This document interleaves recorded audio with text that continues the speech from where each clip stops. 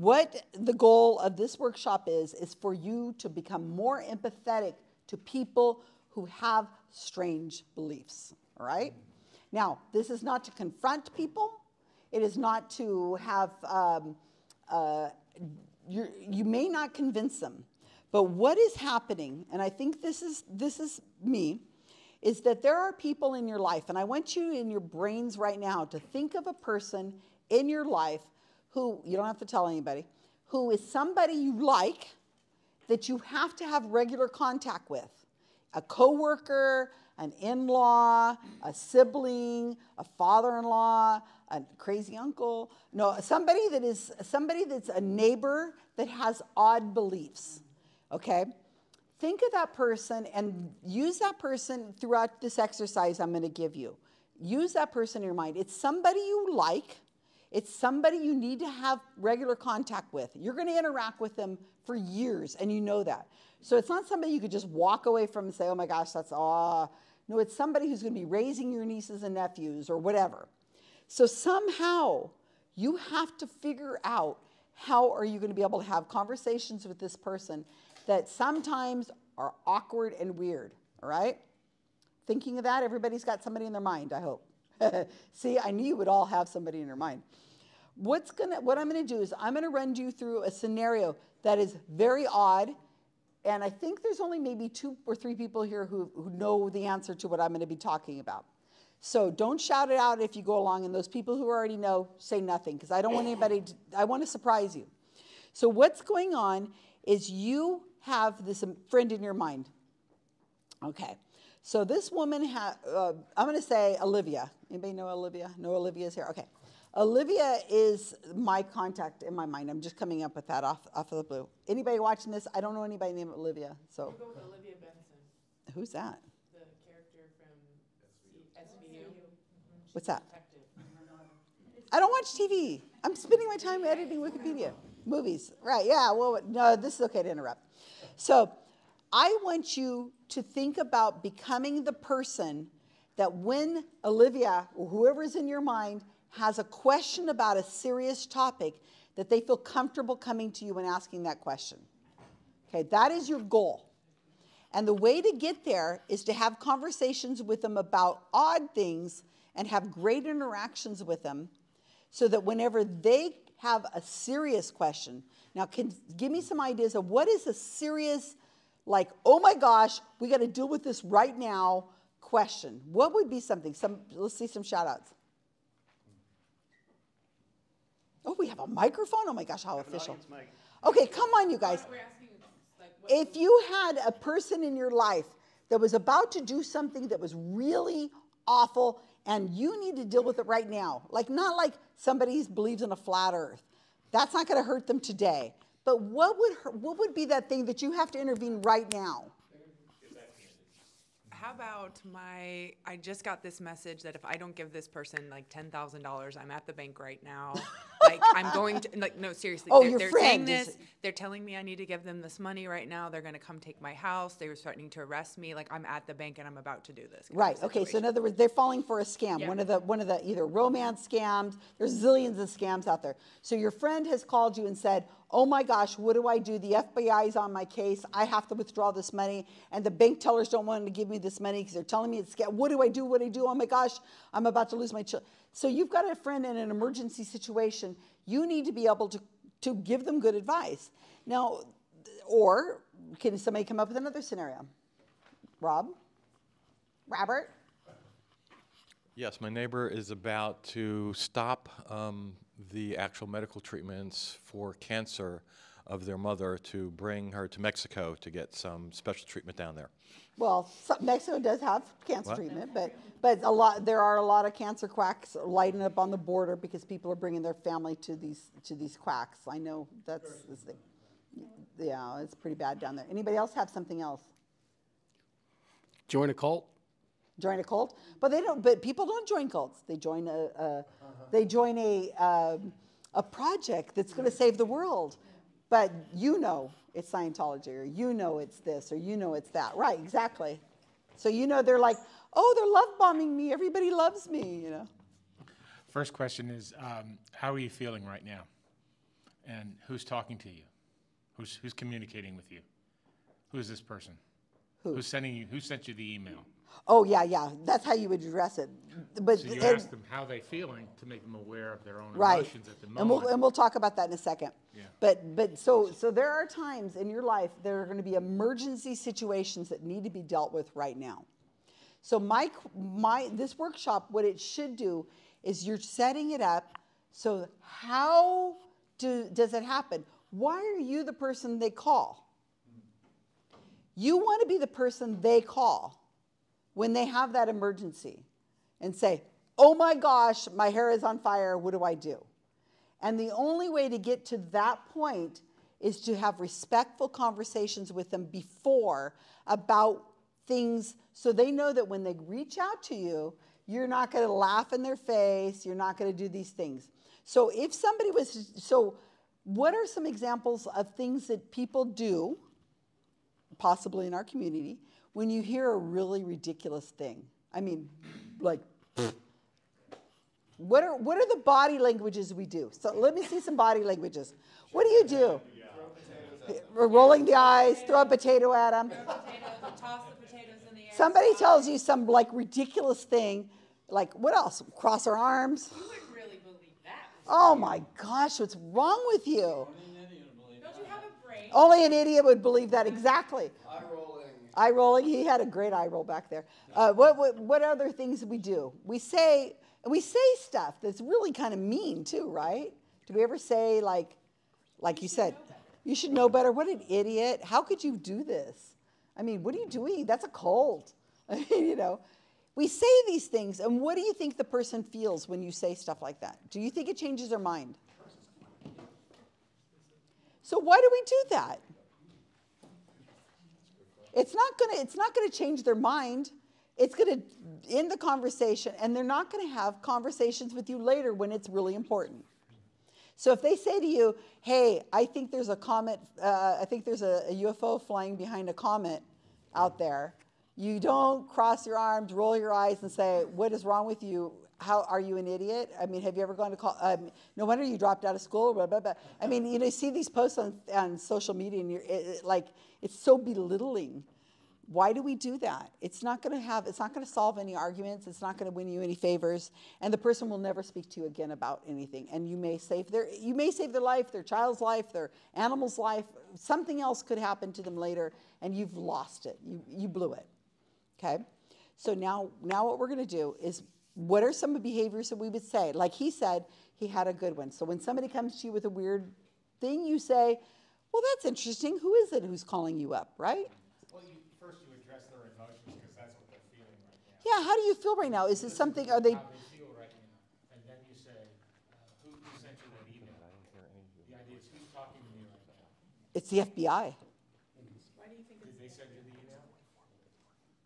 Well, I don't know. I'm confused. They're going to take my kids away from me. My house is going to be repossessed. Well, I would direct her back to the email itself, and what does it say at the top from Yeah, what is the little...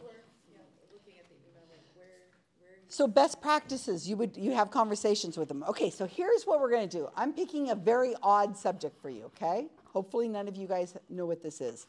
All right, so now imagine your friend, Olivia, or whoever it is, has come to you with their cell phone. And they've said at your coworker's office, or you're at work, or whatever, and they said to you, check this out. Oh my gosh, I had this mark on my shoulder, thigh, neck. You're laughing. Do you know what this is? You're out. So here's my picture. So it's not on them right now, live right now. This is, you guys might not be able to see it, but there are 5 red lines here. Here is like a circle with like these things on here, and this is like sort of a faded circle, and there's like a circle over here. They're kind of like a burn, but they're kind of like a pressure mark, and they're just showing it to your phone. So if you can't really see it really well, that's kind of how bad it would be on their phone probably. So this has already like been on their body for a couple weeks, or it was a couple weeks ago, and they're showing you because they don't know what it is. Okay? So I want you to tell me, let's shout out here, What are some of the things that your friend has told you? What is this?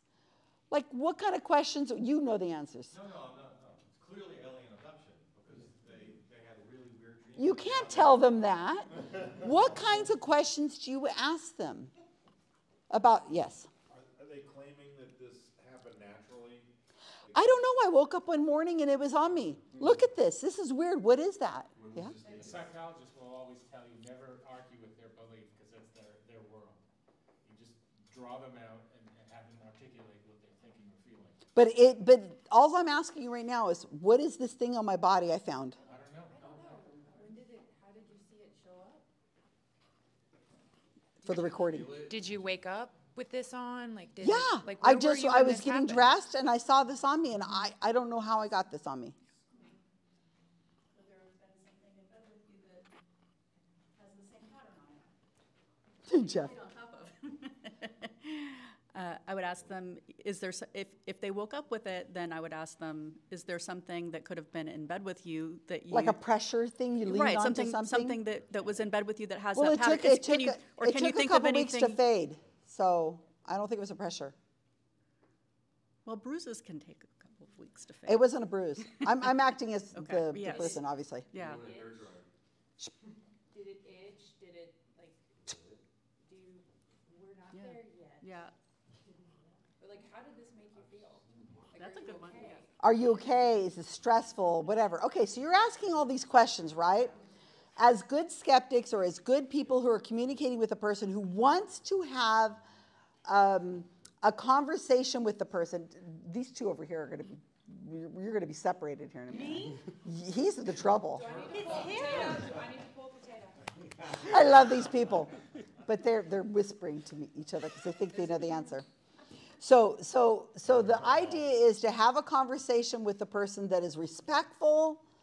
You're asking them about what it could be. You're not belittling them. You're not rolling your eyes because you genuinely don't know yourselves, right?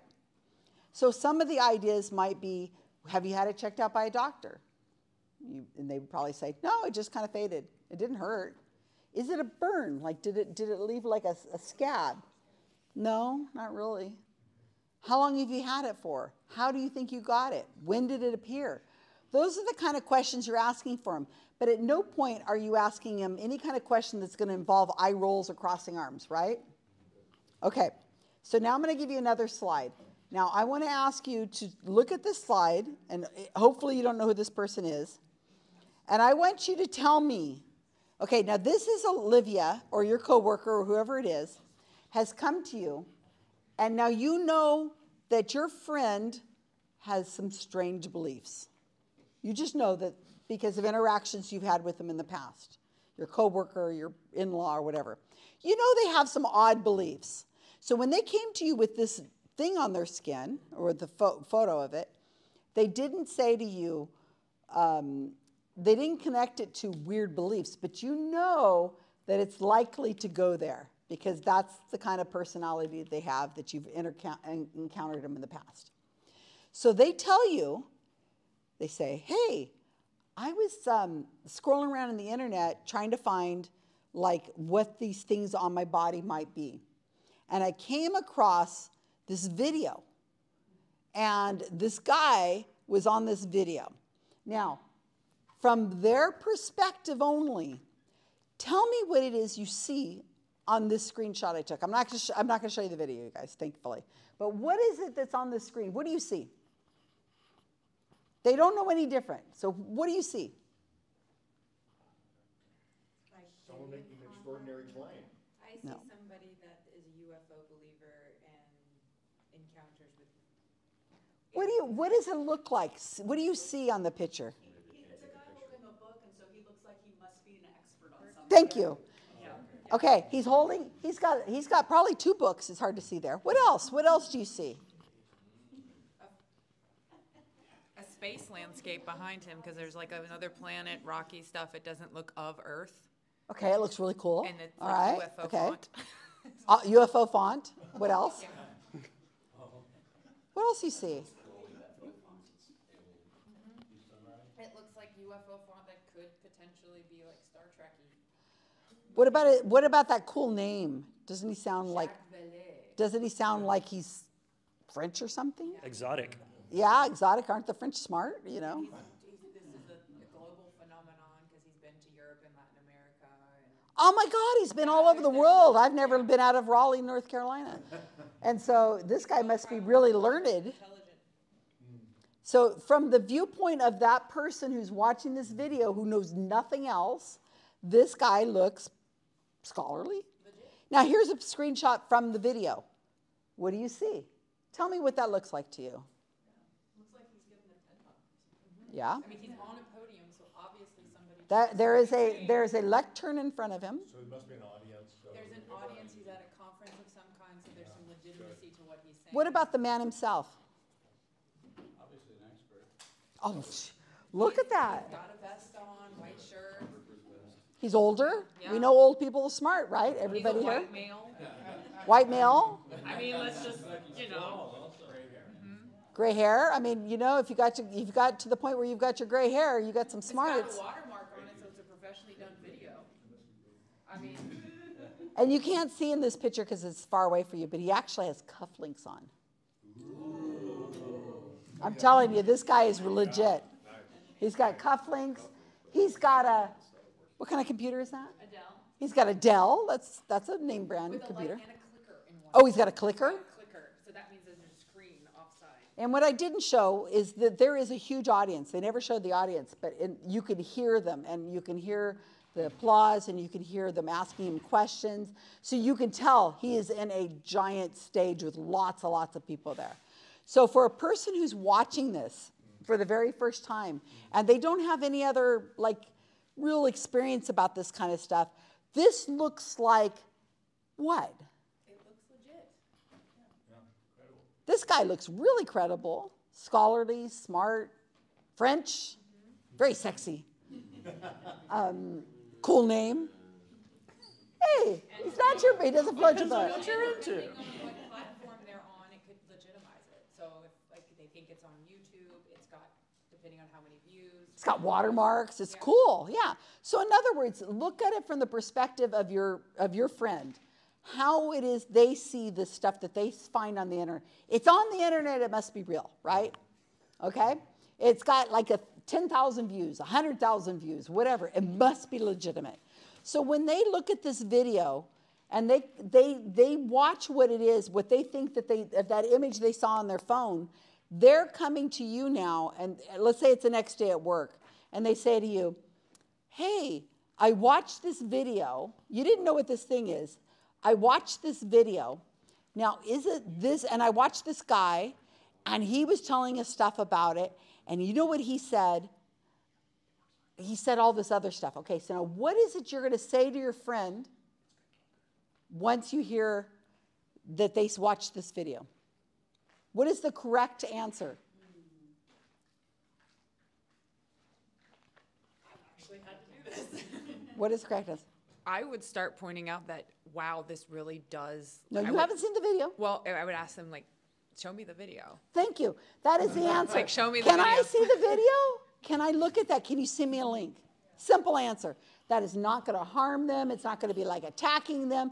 I want to see what it is you're looking at. So you found this on the internet. Can I see it?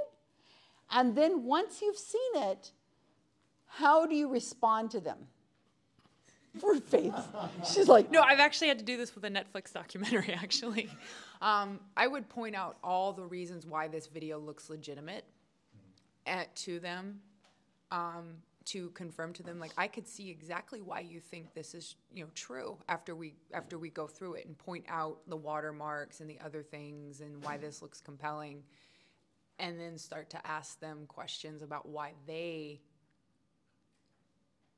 they're believing what the person's saying after we pull all that stuff out. I guess we're making a really cool recording of this. I would ask the questions related to how could this person know what he says he knows? Okay.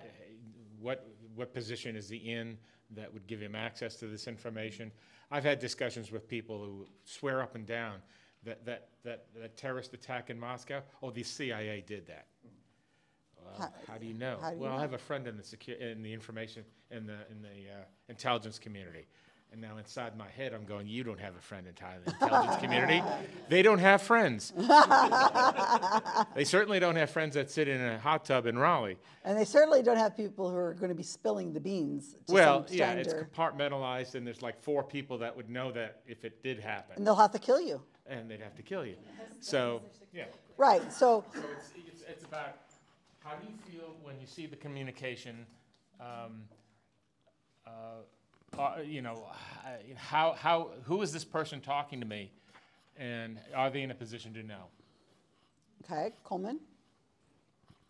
I don't know at what point in the conversation you might do this, but I might try to say, would you be interested in looking at some contrary evidence?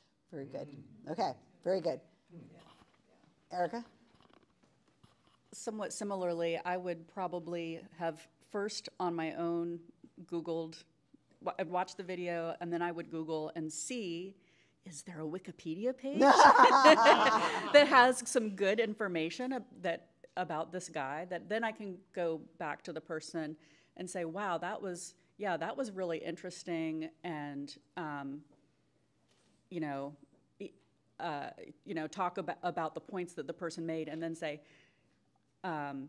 so that got me interested, and I did a little bit more research for you. Let me share with you what I found, because it was really surprising, because it turns out, blah, Right, blah, whatever, blah. whatever it was, yeah. Yeah.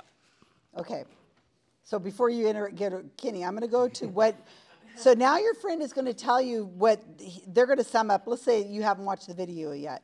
They're going to sum up that this guy's a UFO person. Jacques Vallis is the guy who was supposedly the scientist in Close Encounters of the Third Kind. He's a very famous man. He has a Wikipedia article and everything. So he's a very famous person. I know you're trying to read this. See, I can see your eyes. So he's basically saying that people who have these marks on them also have alien abductions. See, I was right. Yeah.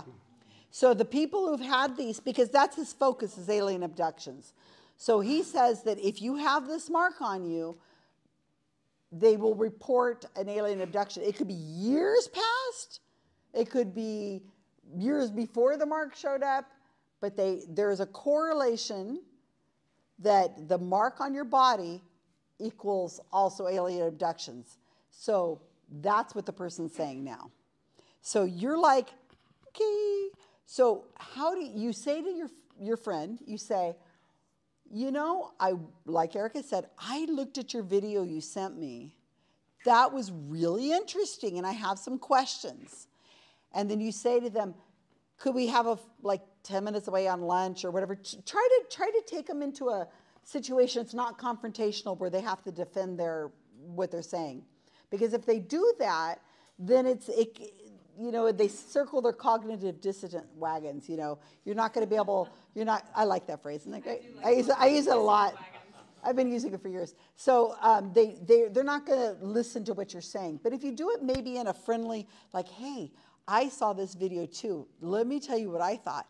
And you need to find a way to allow them to save face. If you learn nothing from this workshop, you have to put it in a way like, I'm sure you would have figured this out too, but here's kind of what I found, right? And here's what I kind of think it is. So now, here's on Jacques Vallis's website. These are some of what on his website are reported that people who've had these alien abductions also have the burn marks or red marks or whatever it is. This is what they look like. Okay, so when you start seeing this, you may not know what the heck it is yourselves. Has anybody, well, I don't want you to shout out. Does anybody think they know what it is who hadn't known what it was before? Don't say what it is. Don't say what it is. That looks more like a yam. Don't say what it is. Yams are different. Okay, so if you're starting to see this, you're starting to think to yourself, wow, there's patterns of these people. And then, okay, the stories start escalating on his website and his YouTube video. He starts talking about how there's aliens flying over cars and there's people taking pictures. I mean, it gets really elaborate with UFOs, and you're going to yourself, how do I not cross my arms and roll my eyes? Yeah. First of all, don't fall into the trap of trying to fact check malarkey. Never do that. Look for red flags. You're looking for red flags on the source. Intelligence analysts will tell you that you can't possibly fact check every bit of malarkey that's floating out there. You don't. You only have enough. You only have 24 hours in a day. So generally speaking, for something that's printed in like social media, if you can't identify who's talking to you, generally that's a dead bang giveaway that it's a bot or it's a disinformation officer. Well, this guy, this guy's a legit. He's got like cufflinks and everything. So this is a real guy. He's got years of advanced work on this storyline that he's right. So he has an agenda because this is his thing. He sells books. He's got a movie. You know, he's all this stuff. Never detail argue him because he's built 10 years worth of details that he'll right. deluge you. Okay, so here, you guys ready for the solution? Everybody sitting down? Yes. Most of you are. Yes, I was right. So what it is it's a burn from a hairdryer. How do you get a burn from a hairdryer in your shoulder? Do you see how long my hair is? So one of the things I left out is that most of the people who have these burns are female. Yeah. Yeah. Especially female with long hair. So what's going on is that when women here who have used curling irons and hair dryers may know this, but when you curl your hair or you blow dry your hair, there was this thing on the hair dryers, and this isn't so much now is a thing because they have more protectants on the blow dryers, you know, but they'd get really hot and you could zap yourself really quick and you wouldn't even remember it. You're late for work, whatever, and it didn't show until a few days later or hours later, and if it's covered up by your skin, you wouldn't even, I mean, like clothing, you wouldn't even noticed it. And by the time you realize it, it's already forgotten. So this is the kind of thing that there's the answer. Now you have an answer for this person that makes sense, but how do you deliver this answer to the person is what's most important. Because you can't just go, you got a hairdryer? Because it's going to make them feel not like again, you have to bring them along and allow them to save face. So I want some examples of how you're going to say this to the person to allow them to save face. And keep in mind, the goal is to bring them to you whenever they have a very bad situation. How can we have a respectful conversation together so that they don't feel like you're making them look stupid? Because it's hairdryers. I guess one way would be to ask them, do you think it's possible, you know, some alternative explanation like a hairdryer? Okay, that's a way, yeah. I would do it a little differently. I would be like, so I did some looking, and I think I figured out what this might be, and it might relieve you that this is not aliens. Like, you weren't abducted by aliens, because I know you found that really, really distressing. So this is an alternative. This is actually good news, and play into that feeling, the distress that they're having. Going back to what he said about emotion, how do you feel about it? Maybe this will relieve. And you make them part of the discovery process and show them how this can happen. You don't want them. It was making me distressed that you were thinking this too, but this makes me feel better. Hand it back to him.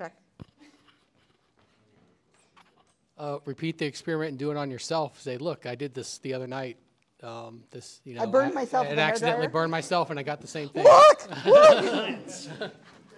Or we could do it together in real time. Yeah. So my talk later is about why people believe in these kinds of things, aliens specifically.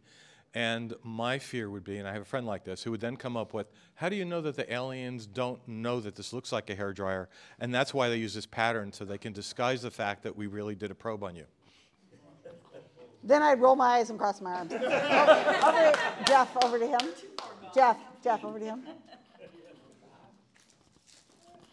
A long time ago, I read a book, or there's a couple of similar ones called Parent Effectiveness Training, and I just remember there was a strategy of I messages instead of you messages. Instead of you saying, you're wrong, you say, well, this is what it would seem like to me. And I just feel this is sort of a wide... So exactly. So you need to come up with ways of saying things to the person to let them down, but make them feel like you would have found this. Oh my gosh, that was so interesting. After I watched that video, I went and did some Googling, And I thought, oh my gosh, is this possible? And I went and looked at my hairdryer. You go look at your hairdryer and see what it looks like. And bring them along like we're on a little journey together to figure out this mystery. Okay, you're in your Scooby-Doo van and you're driving around and you've got that information yourself. So that is where you want to do it. So that's what you got to understand. Is it not about winning this argument right now? It's about winning the larger argument to bring them along on this discovery of learning about things, being curious about things. Anybody's heard that saying, think horses, not zebras. I don't know if you've heard that. It's a wonderful saying that I've heard years ago. And it's, let's come up with maybe what's kind of more possible. So yeah, people may have thought they were abducted by aliens, but it has nothing to do with this moment right now. So we're not having the alien discussion right now. We're having, what is that discussion? I was so curious, I didn't figure it out, but what do you think of this idea? And then just leave it in their head so that they understand how to think this through. So that when they have a very powerful, something really important, they will come to you later with the more difficult, when they're standing at the bank teller or they're about to join something that you know is a cult, they've had that discussion. So this is the article I got this from. Coleman said he read it. I hope you guys are subscribing to Skeptical Inquirer. There's amazing stuff in there. This is Mick West, who is on the front lines right now, battling the UFO community. He's so polite. He's British, so he has to be. But he is just such a kind person the way he does this. I have been under a lot of attack by the UFO community recently because of Wikipedia. But this guy, I read his posts, and he is so, they're just flaming him. And he's just, oh, okay. He's just very kind the way he responds to him. But this article is where I got all this information. It's called Hairdryers and UFOs. I couldn't obviously show it to you in advance because then you would know what it was. But I'm just using that as an example for you guys to think about, even today with some of the presentations you're going to be getting. Coleman's going to be giving a really interesting, I hope it's interesting. I don't know. He's going to be giving a talk about, he'll tell you about in a minute, but I think this bleeds into it a little bit. Have some sympathy for the people in your lives who have strange beliefs, because a lot of us came from that world. I sure did. I was terrified of spontaneous human combustion. That was the thing that scared me. But when I was growing up, we didn't have Wikipedia. We had to go to the library. And when you went to the library, all the books in there were probably sensationalized books on things. And they had black and white pictures of these people being burned. Oh my gosh. So, and if you ask somebody, they'd say, well, yeah, there was a little girl that used to live in the house before you. One day she was out riding her bike and it came from within. So my point is to just go ahead and please have some consideration when you're having talks to these people and bring them along on the journey with us. And that's all I have for you today. Thank you so much.